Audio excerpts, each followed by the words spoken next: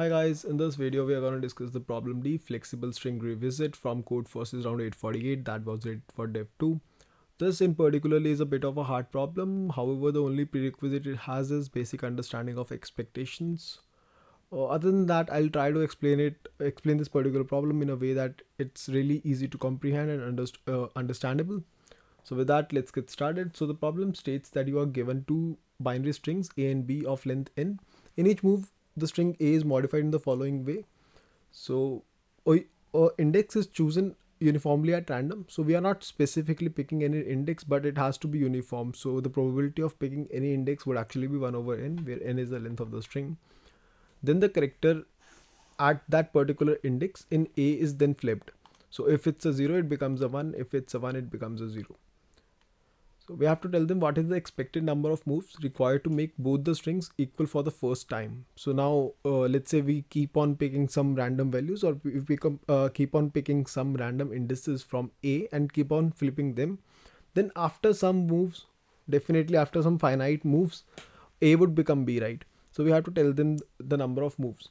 Also, since we can have a fractional value over here, so in order to avoid it, we actually have to multiply the denominator as modulus inverse, right? I hope if you are actually solving D, you at least know about modulus inverse, etc. If you don't know, I'll just put the link to one of the videos which actually talks about that in detail.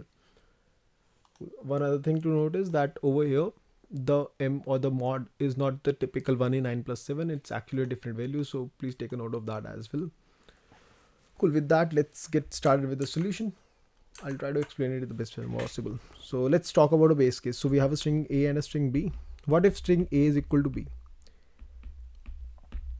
If that's the case, then no move is required or 0 moves is required. So as soon as we get the string, even without performing a single operation, we can say that both the strings are equal. So in that case, we'll simply return 0. Cool. That is the base case. Now what would happen is that let's say f of x, this denotes the number of moves required.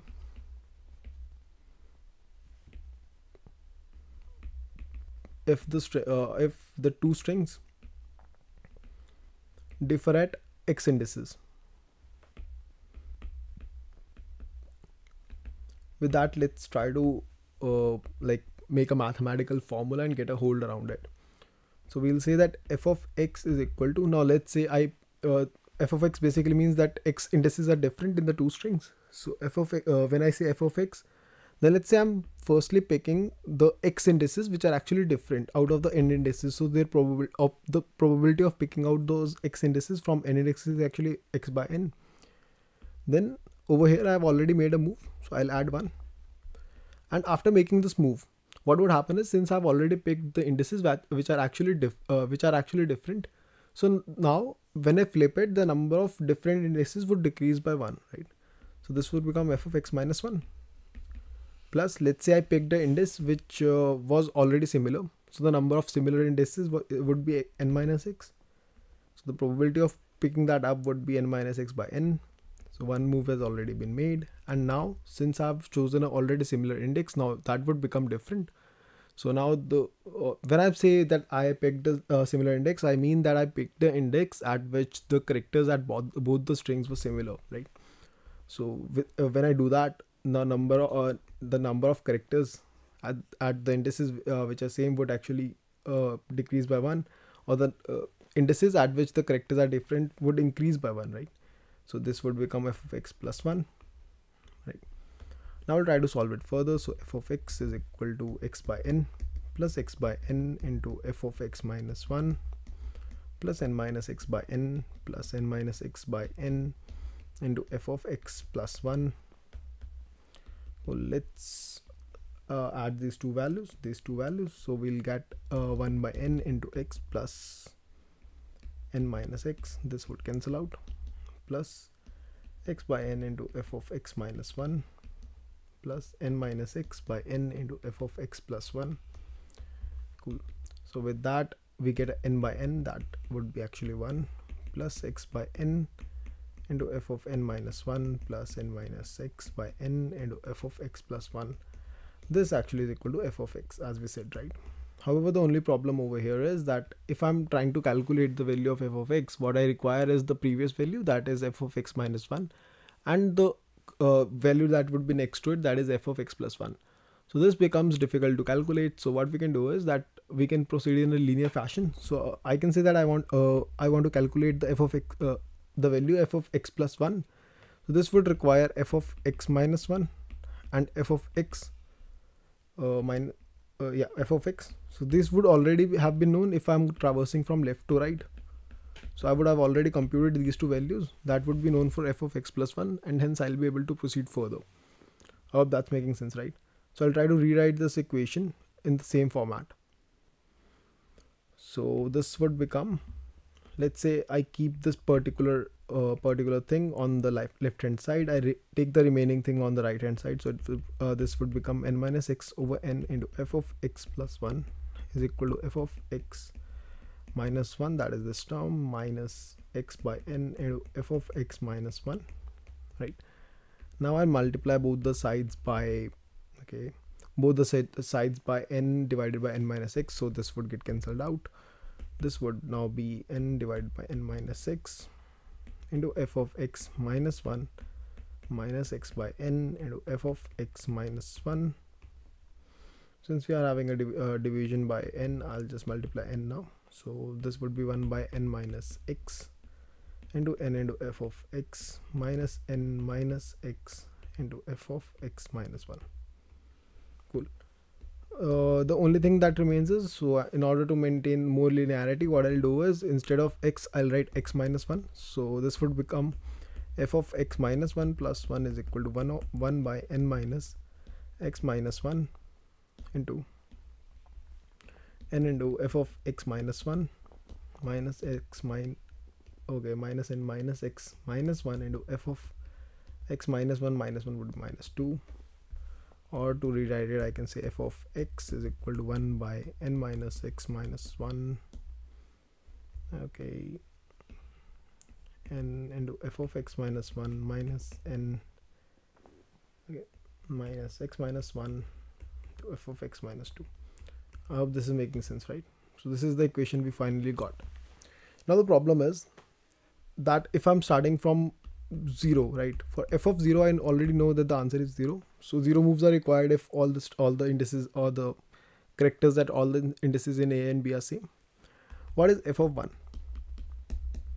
So if I know this particular value, then it would be easy to calculate, because let's say I'm calculating for f of 2, then f of 2 actually requires f of 2 minus 1 and f of 2 minus 2, right? So I actually need the values of previous two. Then when I'll be requiring f of 3, I'll already be having f of 2 and f of 1. So I can do that, but I at least need these two values. So what would be the value for this? Now there's an interesting thing that we can use over here. Although I know that it's not expected for you to know all of these things, but this was just one such problem wherein if you had this particular knowledge, then the things would have been much simpler for you. I'll put a link of this model in the YouTube description. You can read more about it, but the gist of it is that, let's say you are having n particles, or in this particular thing, what you can say is, in order to return back to the same state, the expected number of moves is actually 2 to the power n, right? Cool. So over here, let's say you were at f of 0, then to come back to f of 0 after making some moves, the expected number of moves were 2 to the power n. Now from f of 0, the only next position you could have moved to, because f of 0 basically means that all the characters and the indexes were same, or the characters in a and b at their respective indices were same, right? So when you make a move, the number of different characters would actually become 1. So from f of 0 you can only go to f of 1. So you spend one move by doing it, right? Now we already said that to come back to f of 0 you need 2 to the power n steps, right? Okay, so that would mean that one step is already exhausted while you do this. So to go back from f of 1 to f of 0, the number of steps you actually require were 2 to the power n minus 1, because 2 to the power n steps were required to make this loop. You already exhausted one of the steps, so 2 to the power n minus 1 steps were required over here. So with that, we have f of 0 is equal to 0, f of 1 is equal to power n minus 1. Then we can calculate f of 2 from these two. We can calculate f of 3 from these two. We can calculate f of 4 from these two, right? So this is basic DP solution. The space complexity can actually be order of 1 over here, but just to make it more intuitive, I've used an approach which uses order of n space complexity. So let's look at the solution now. Okay, I'll have it open over here. Yeah. So this is the base case I'm checking, that if the two strings are equal, then just print 0 and return. Now I'll need to calculate the number of indices at which these two strings are different, right? So I'm calculating that. Then I'm initializing a DP array. Okay, you can actually use it up till the difference, but yeah, it's cool actually. Cool, no worries about this. Then, as I said, that the number of moves required if if all the characters in the two strings are same is actually 0. And for DP1, the value is 2 to power n minus 1. So that's exactly what I'm doing over here. Then I'll start from index 2 till difference, right? Then this is the same exact mathematical formula that you have seen. The only difference over here is that when instead of dividing, we are actually multiplying it by modulus inverse, because that's what the question expects us to do, right?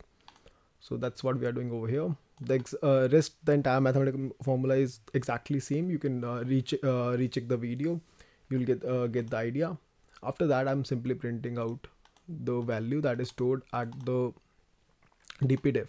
So dp difference basically, just to reiterate, dp difference basically means how many number of steps are required if the number of different characters in the two strings are this much.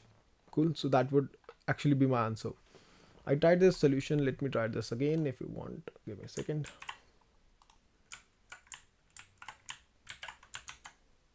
Okay. Actually tried it over here itself, so you can see this. Cool. So over here you can see this is the AC solution, and that's exactly what I've done. Cool. So with that, the video comes to an end. I know this is a hard problem, but I tried my best to explain this to you. If you still have a doubt, let me know. Also, there was another approach to this question, but that actually was a lot of advanced mathematics. I didn't want you to get confused using that sort of mathematics. So that's the only reason I tried explaining this particular approach to you guys. Cool. If you still have a doubt, let me know. I'll be more than willing to help you out. Cool guys, thanks a lot for watching this video. Bye bye.